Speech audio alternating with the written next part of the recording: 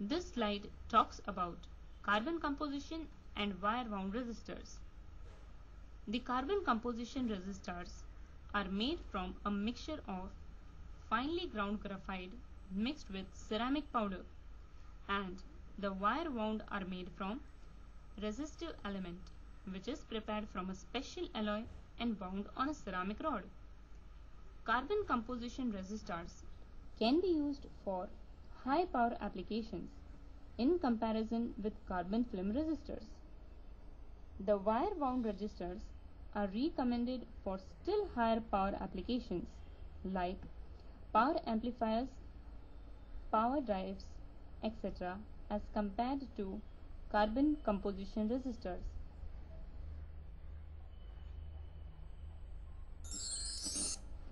Color coding for resistors. Resistor values are usually marked on the resistor itself by using color rings or bands. For through-hole resistors, we have 4-band and 5-band color coding scheme. 4-band axial resistors. 4-band identification is the most commonly used color coding scheme on all resistors. It consists of 4 colored bands that are painted around the body of the resistor. The scheme is simple. The first 2 numbers are the first 2 significant digits of the resistance value. The third is a multiplier and the fourth is the tolerance of the value. Each color corresponds to a certain number shown in the chart below. The tolerance for a 4-band resistor will be 2%, 5% or 10%. If no band is present, then it is understood as a 20% tolerance that is least accurate. The other types of non-polar capacitors are the film capacitors, which are essential in EMI suppression applications.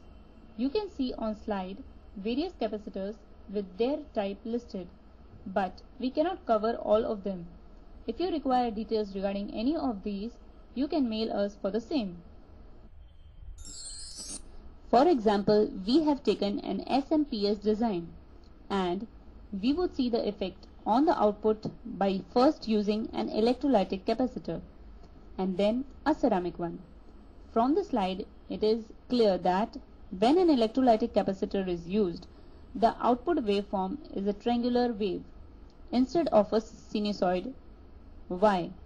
Because at this 692.48 kHz of high frequency, the electrolytic capacitor will behave like a resistor, that is, a ramp waveform and not as a capacitor.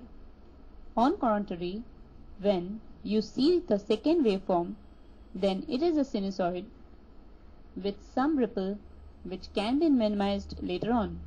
This is because the ceramic capacitor has a resonant frequency up till 1 MHz. Hence, it will work well with this frequency. Inductor. The third passive component used in electronic circuits is the inductor. This component is more concerned with the magnetic field rather than the electric field, as we had for resistors and capacitors. First, we will learn what are an inductor and its relationship to the magnetic field. An inductor is a coil of wire wound on any ferrous material such as iron or ferrite, which provides an easy path for the magnetic field.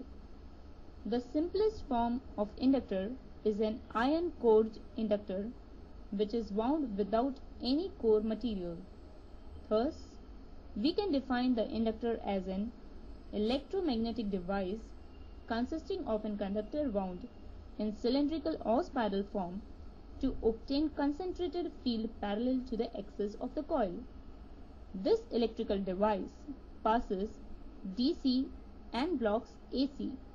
The symbol for an inductor is as you see on the slide. It is measured in henries and is denoted by H.